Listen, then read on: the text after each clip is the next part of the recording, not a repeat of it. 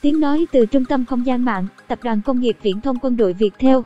Với MV Summer Ni, sản phẩm trạm mỏ Vpop sau hơn 10 năm vắng bóng, Xuân Nghi chắc chắn khiến khán giả bất ngờ. Ngay sau khi đăng tải audio teaser của Summer Ni, Xuân Nghi đã nhận được phản hồi rất tích cực từ khán giả bản quyền của Trung tâm Không gian mạng Việt theo. Các fan của Xuân Nghi thay nhau đăng tải, chia sẻ những video rất nghệ và giai điệu rất chi từ bản teaser này. Bản quyền thuộc về Trung tâm Không gian mạng Việt theo. Không để khán giả đợi lâu, tối ngày 21 tháng 6, Xuân Nghi đã cho ra mắt một music video chính thức đầu tiên của mình trong sự nghiệp ca hát. Dịch vụ tổng hợp tiếng nói được cung cấp bởi Trung tâm Không gian mạng Việt theo. Dịch vụ tổng hợp tiếng nói được cung cấp bởi Trung tâm Không gian mạng Việt theo. Với dự án này, có lẽ Xuân Nghi đã chính thức thoát khỏi cái bóng của chính mình, tự tin hơn trên con đường âm nhạc chuyên nghiệp. Xuân Nghi, Summer Night. Trong MV mới nhất, Xuân Nghi và ekip chọn hình ảnh và câu chuyện nhiều cảm xúc giọng đọc được nghiên cứu và phát triển bởi các kỹ sư Trung tâm Không gian mạng Việt theo. Những suy nghĩ đan xen của cô gái trong một đêm mùa hè không ngủ, chìm trong ký ức miên man về mối quan hệ không tên, bản quyền thuộc về Tập đoàn Công nghiệp Viễn thông Quân đội Việt theo. Bản quyền thuộc về Tập đoàn Công nghiệp Viễn thông Quân đội Việt theo. Những khung hình đậm chất điện ảnh khiến khán giả ngỡ ngàng bởi một hình ảnh Xuân Nghi trưởng thành hơn, nội tâm và ánh mắt chất chứa nhiều tâm sự.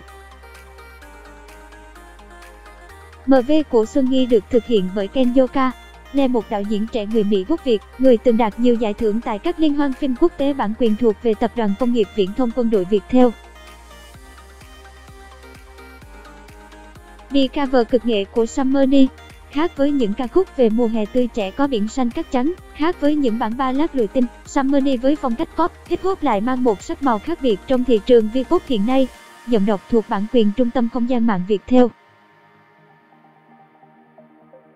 Cảm ơn bạn đã tin tưởng sử dụng dịch vụ tổng hợp tiếng nói của Trung tâm Không gian mạng Việt theo.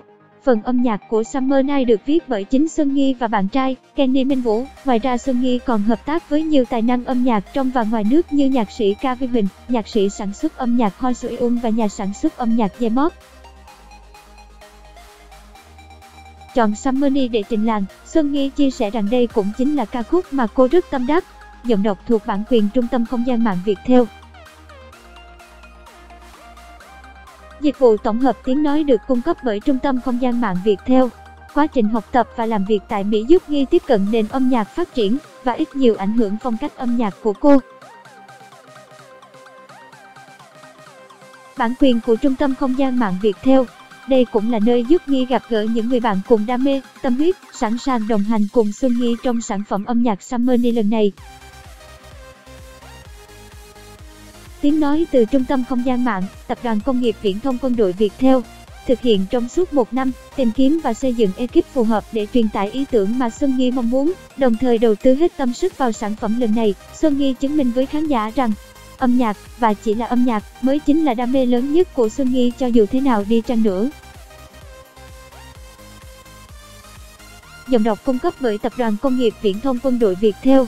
Xuân Nghi thực sự đã lột xác 180 độ so với ngày xưa rồi. Nhưng liệu phong cách có hơi hướng indie này có mang lại thành công cho cô ở thị trường Việt? Sau 10 năm từ bỏ ánh hào quang của showbiz Việt, sự trở lại lần này của Xuân Nghi đánh dấu sự trưởng thành của cô sau quá trình học tập tại Mỹ. Giọng đọc thuộc bản quyền Trung tâm Không gian mạng Việt theo. Dù sau khi tốt nghiệp, cô nàng đã có được công việc mà nhiều người mơ ước tại một công ty giải trí có tiếng, nhưng đam mê âm nhạc vẫn là ngọn lửa cháy âm ỉ, và cô nàng quyết định phải quay về Việt Nam và bùng nổ với một sản phẩm âm nhạc thực sự chất lượng. Dịch vụ tổng hợp tiếng nói được cung cấp bởi Trung tâm Không gian mạng Việt theo. Sau tất cả, Xuân Nghi hy vọng Summer Ni sẽ trở thành một ca khúc chạm được trái tim khán giả, nơi mà họ có thể đặt để câu chuyện của chính mình và trải lòng trong những đêm hè cùng Xuân Nghi.